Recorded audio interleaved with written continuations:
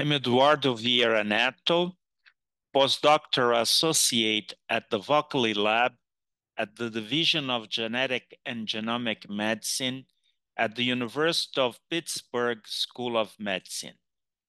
I'd like to highlight some aspects of our article that has been recently published in GCI Insight, Mitochondrial Bioenergetics and Cardiolipin Remodeling Abnormalities in Mitochondrial Trifunctional Protein Deficiency.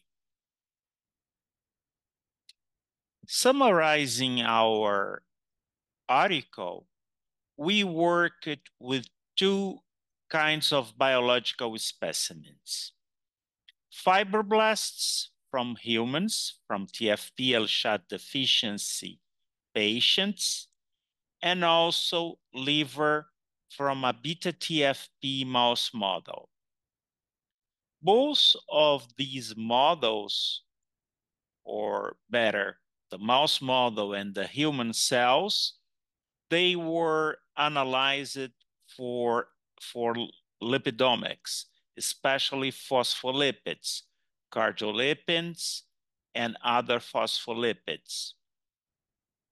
But human cells were also analyzed in terms of mitochondrial bioenergetics, that is, oxygen consumption.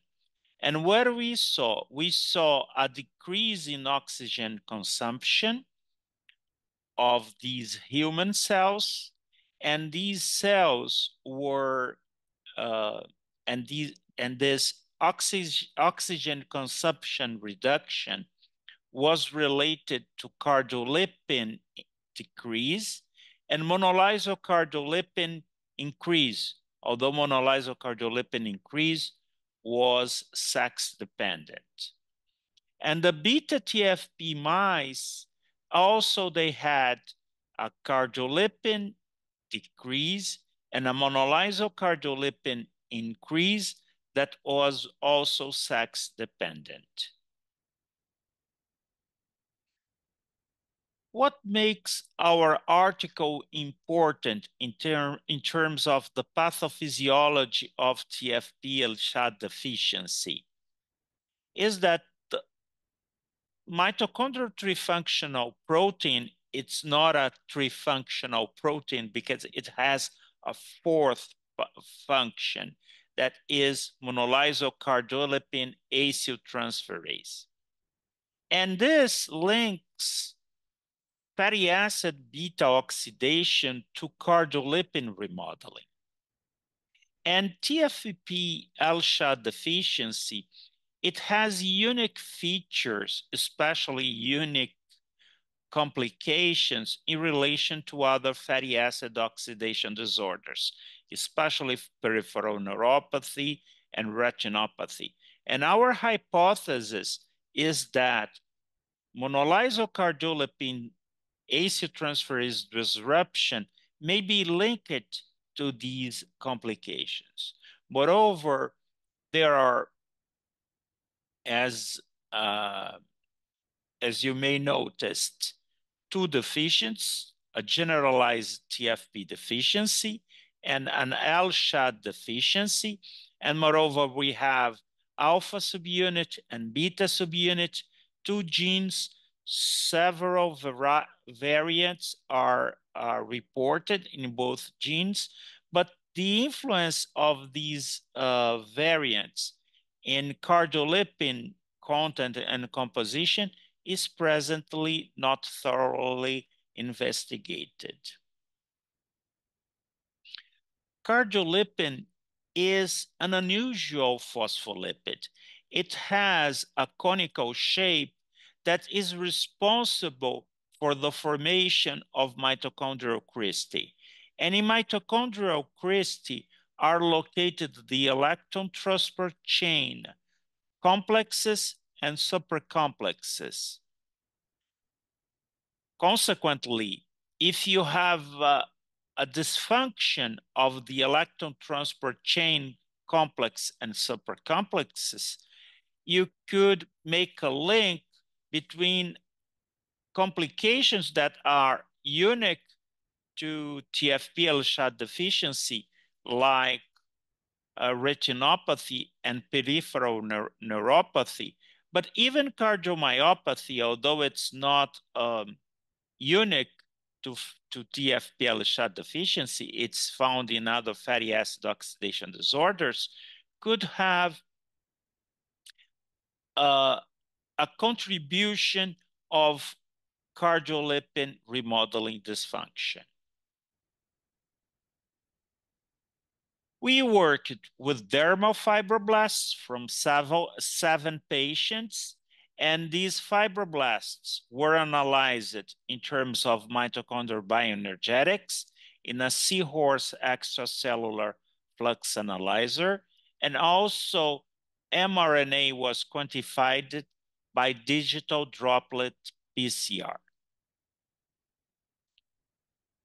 These fibroblasts were also analyzed in terms of protein content, alpha and beta subunits by Western blot, and the media, the spent media from these fibroblast cultures were analyzed in a tandem mass spectrometer to determine the an acylcarnitine profile.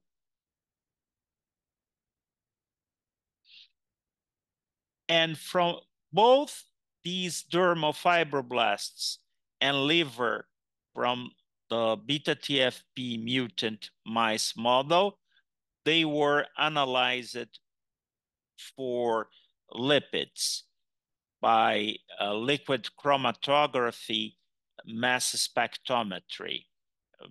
Lipids, especially cardiolipins and other phospholipids.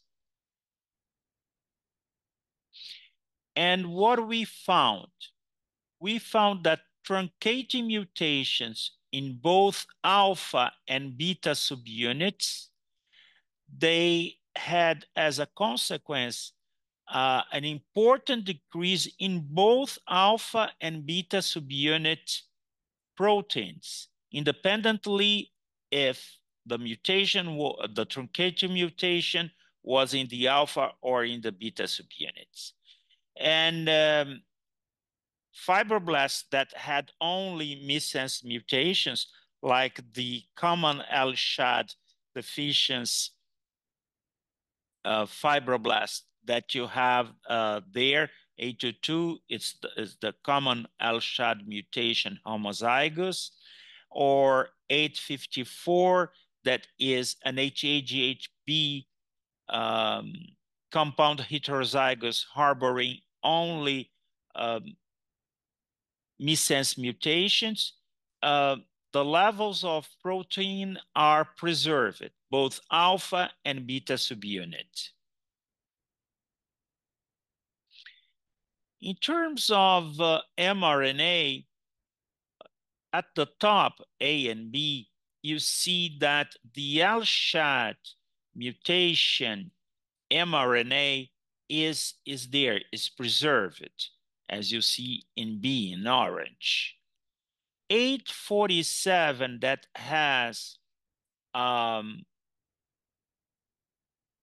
splice site mutation and a missense mutation, you see that both are expressed, as you see 2 clusters in D. So this splice site mutation was not subject to nonsense mediated mRNA decay. But a frame shift mutation in HHG8B, it was affected by nonsense mediated mRNA decay, as you do not find copies of its mRNA, as you see in H. But the missense mutation of HHG8B, you can see mRNA in F. In terms of mitochondrial bioenergetics, all cells had reduced levels of maximal respiration and spare respiratory capacity, all of these cells. but two cells were especially deficient. The common LSHAD mutation, the LSHAD deficient cell, and the frameshift mutation harboring HAGHB cell, 861. So you have them not only affected in terms of maximal respiration and spare respiratory capacity, but also in terms of basal respiration and ATP-linked respiration. In terms of lipidomics, we saw a decrease of cardiolipin in all cells, all fibroblasts from humans, from males and females, compared to their controls. LSHAD, generalized TFP deficient, HAGHA, and the HAGHB. But in terms of monolysyl cardiolipins, we saw that all the male cells analyzed, they had increased level of monolysyl cardiolipins. But in terms of the female cells, we saw that most had normal levels of monolysyl cardiolipins and also normal levels of monolysyl cardiolipin ratio, as you see in panel E.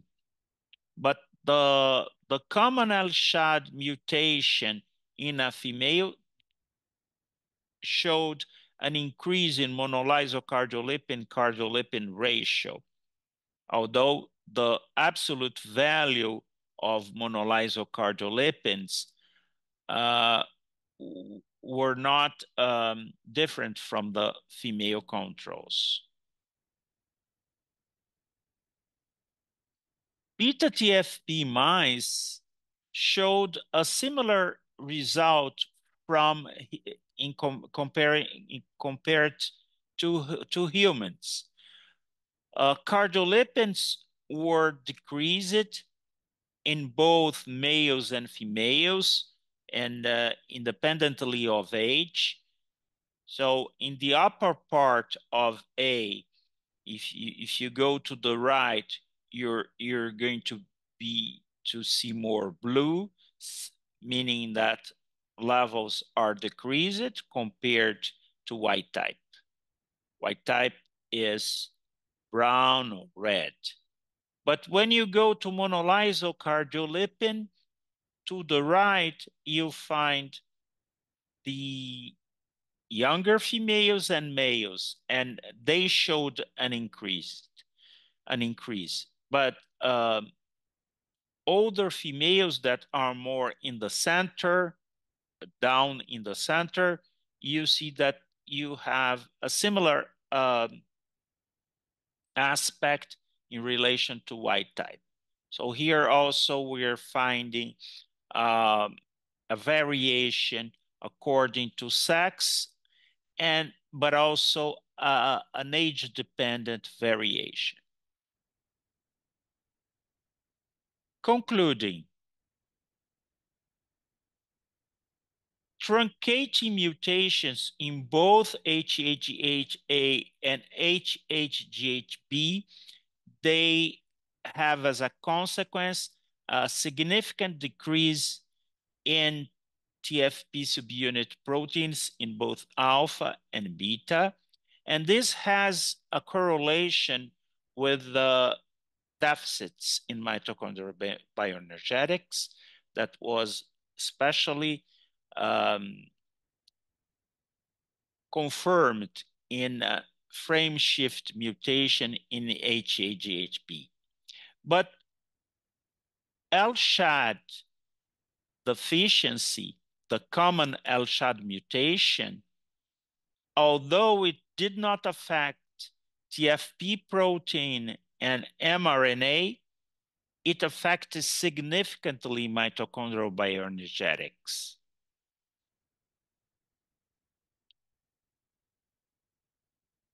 And also, we saw in both humans and in mice a decrease in cardiolipin levels in mitochondrial isolates.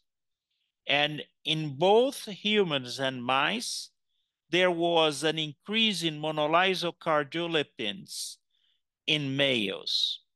But in females, at least in mice, we do not analyze this in humans. It was age dependent. So concluding, we think that drugs targeting mitochondrial bioenergetics and cardiolipin metabolism can have a differential response according to genotype. Genotype is very important, but also perhaps also in terms of sex. Age is something that we have to investigate more. So if you want to see or to read more details of our article, it's available already online. Thank you for your attention.